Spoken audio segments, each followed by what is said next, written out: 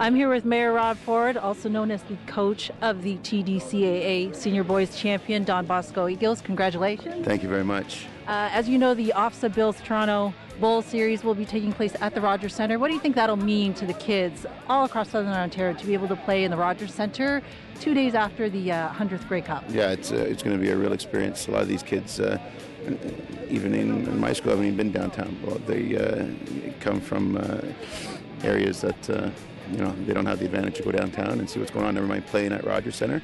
They're going to be put so-called on the map. They're going to get the exposure they need to hopefully get a scholarship and get to the next level. And get an education is the most important. But this is where they get to show off their talent, and there's a lot of talent.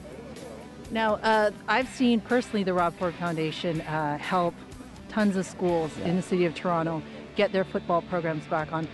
And there's still high schools there that still don't know about the Rob Ford Foundation, how they can help them. So what can you say? You just got to call me. Obviously I got to continue to fundraise money, and the money goes to purchase football equipment so the kids can have this experience, what you saw today. And these kids love it. Once you start a football program, believe it or not, they stay in school.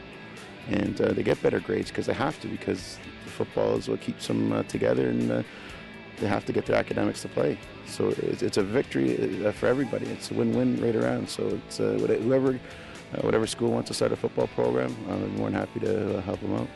Now, do you have any sort of predictions on who you think will make it to the Metro Bowl? Oh no, I don't make predictions. I just will be ready to play next Friday, whoever it may be.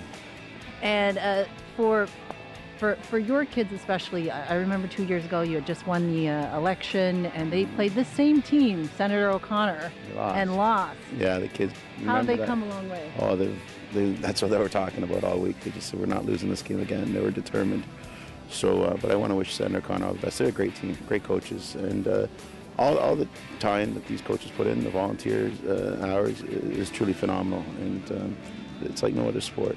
They put hundreds of hours in the football. Every night they practice 3 hours, and then you got to do a lot of work on the weekends. And I just want to thank all the coaches and volunteers for letting these kids have a great experience.